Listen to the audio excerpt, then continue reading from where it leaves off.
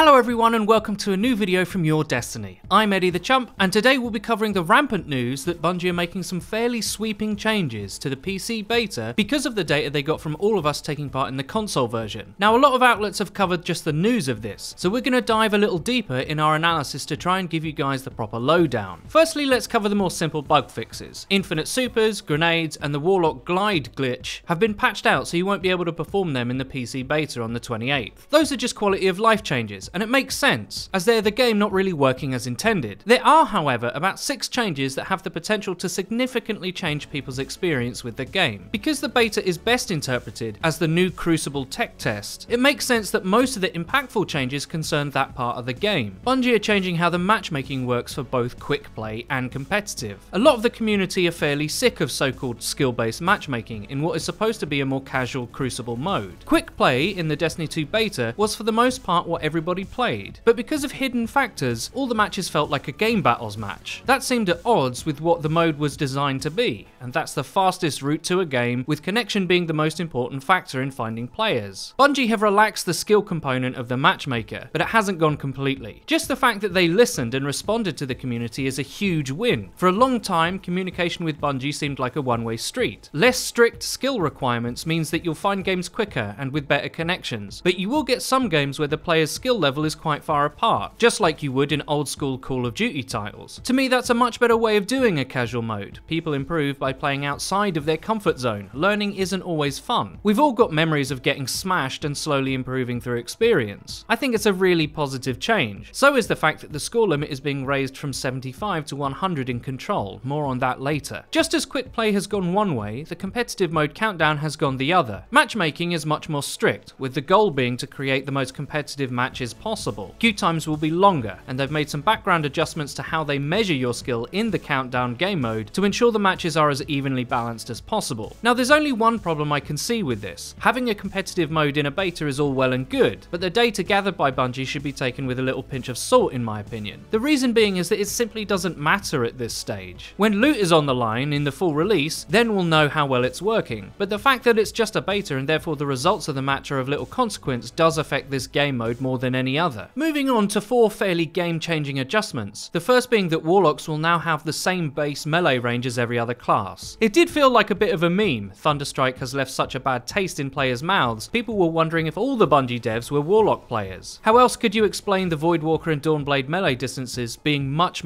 longer than everything else in the console beta? Thankfully that's been addressed. It's interesting how they worded it though. Its base range before any perk adjustments is the same. This isn't the last we've seen of long-range melee, mark my words, but at least the base is now the same for everyone. Next up, a change that a lot of people were asking for. Destiny 2 will have globally shorter cooldowns for super abilities. If I just go back to the score limit increase in Control for a moment, that was done because sometimes matches would end before players even got one super. That's ridiculous. Now with the score increase and the shorter cooldowns, a good player might get 2 in a game. That's about right for my taste, to be honest. I like gunplay with a little splash of superhero mode thrown in, not the other way around. The great thing is though, a lot of PvE players were saying having such long super cooldowns made the strike boring. They didn't feel powerful or impactful enough. This global change should help make playing PvE in Destiny 2 feel that much more special. I have a bit of a blind spot personally. Sometimes I pay attention to PvP changes way more intently than changes that affect the PvE. That's odd really, considering that PvE is what most people who love Destiny play it for. It's just a personal interest thing, but I do totally want PvE to be as good as it can be. Bungie changing how powerful grenades are and how often power ammo spawns in is a great step in the right direction. The most understandable criticism of the console beta was that in PvE especially, Guardians didn't feel that powerful or special. It was just kinda meh. That's not what Destiny is to a lot of people. The changes they originally made to cooldowns were largely in service to making Crucible a better experience, but they ended up taking some of the magic away from the main mode people play the game for. Making the grenades more powerful is a good alternative to shortening their cooldown. Bungie seemed fixated on not balancing PvE and Crucible separately, which I think is a mistake personally. They could go absolutely mental in PvE and nobody would complain. At least power ammo will spawn in much more frequently in PvE from now on. It's dropped by yellow bar enemies at a much higher rate. The power weapon category has many of the player base's favourite weapon types in it. Snipers, shotguns, rockets. Let everyone play with the toys, Bungie. It makes sense in Crucible to ration that stuff, but not in strikes and other activities. In summary then, the PC beta should feel a lot better for both Crucible and PvE. Bungie are listening and making the right sort of changes. That's good news for all of us. I really hope you enjoyed the video. If you did, please don't forget to leave a rating. If you never want to miss another video of ours again, please click the bell icon next to the subscribe button on our channel to join the notification squad. You'll be in good company. And finally, please check out our Twitter. It's where you can find updates about new videos and other cool stuff. I've been Eddie the Chump, and until next time,